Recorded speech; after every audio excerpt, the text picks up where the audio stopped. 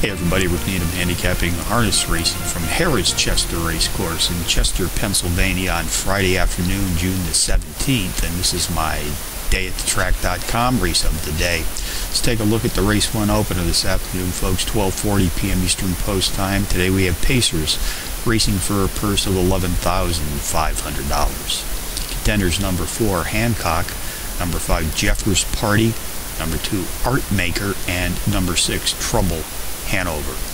Number 4, Hancock, has hit the board in power run fashion in 3 straight starts, including back-to-back power run wins in his second and third races back. He also has the advantage of breaking from the number 4 hole today. This post position here at Harrah's Chester has provided entries with a positive 43% win index in the past 6 months, and it, by the way, he's earned more than $22,000 in his last 6 races, which is the top earnings total in this field today. Number 5, Jeffers Party, a 9-2 shot, comes off back-to-back power run wins in his last 3 starts. Race 1 summary: number 4, Hancock, tops my contenders list, which also includes number 5, Jeffers Party, number 2, Art Maker, and number 6, Trouble Hanover. That's 4-5-2-6 in the first from Harrah's Chester.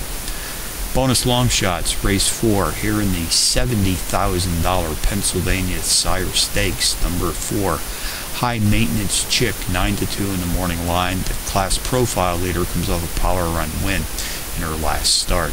Race 6, number 2, In Deep Thought, an 8-1 shot as the class profile leader in the stakes field, has hit the board in power run fashion in 3 straight starts. So from Harrah's Chester on a Friday, Rick Needham for dayatthetrack.com, reminding you as always to please bet with your head, not over it.